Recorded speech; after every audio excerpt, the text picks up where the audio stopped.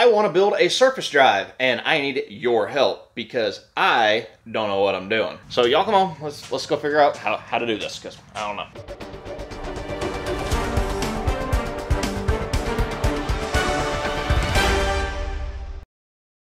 If you've been following me over on Send It Jon Boats, you know that we have been running this 670 Predator longtail, and I want to see if I can turn a longtail kit into a short tail or a surface drive. I don't know a whole lot about surface drives. I'm not a surface drive expert by any means, but I have seen a lot of DIY ones and they look really cool, and I think it would be really fun to put on this boat just as a little test project to see if it can actually be done. But since I've never done this before, I have a lot of questions and things that I just don't know what works well and how it's supposed to work, so I want you guys' input before I go balls deep into this project.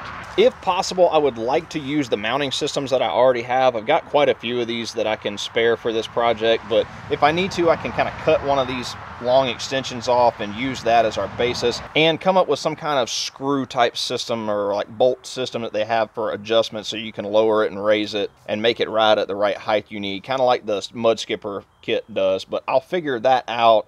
But my big question for starting is for the actual lower unit, the big part that's actually housing the belt drive or the chain drive. Does it need to be made out of thick steel, or can we do it out of thick aluminum, or what is the best way to go about that? I'm assuming that steel would be stronger, and that seems to be what most of the production style short tails are doing, but I want to make sure that I'm doing it right the first time and not wasting money on aluminum trying to weld it all together and get it to work if it's not going to be strong enough. So a lot of the research that I've done shows that I need to use some type of electric PTO up here, and I'm totally fine with that. I found quite a few on Amazon, eBay, and places like that, but my big question up here is, what size gear do I need, or pulley do I need?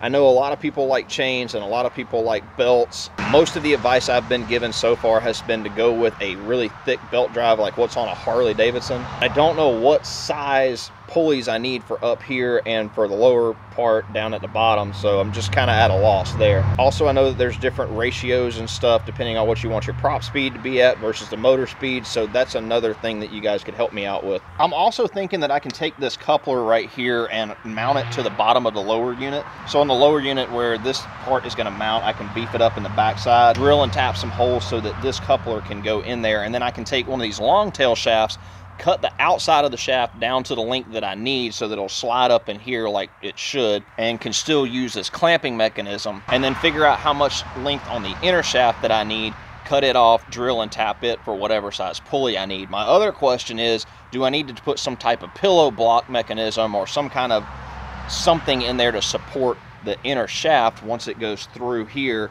and into that lower unit? The other big thing I have questions about is, where does the lower unit need to end and where does the prop need to ride? Does it need to ride like right at the bottom of the boat, or does it need to be at the water level when the boat is moving, or how do you figure out where exactly to end the lower unit and have the prop come out so that it will ride the way that it's designed to, which to give us the best speed and the best torque to push the boat forward? The last thing I'm really curious about is the length of the shaft. Like, how long does it need to be from where the lower unit ends out to where the prop is, and what kind of cavitation plate do I need to put on top of it? Is there a certain design? Does it need to be up a certain height from the prop? You know, things like that. There's just a lot that I don't know about the way that these surface drives are designed so that I can build one and kind of make it work. I would love for it to work really good, but if I can just kind of get it to work at this point, I'd be okay with that. So let me know what you guys think. Any advice, I'm open to hearing from anybody who's got any experience in building surface drives or running surface drives. I'm not afraid to experiment, and if I screw it up, I will do a video and say, hey, this is what we did and we screwed it up and this is the way to fix it, and then I'll try to figure out how to fix it. Now, the purpose of this project is not going to be to do this as cheap as possible. I want something that actually works, but I'm more curious because can you turn a longtail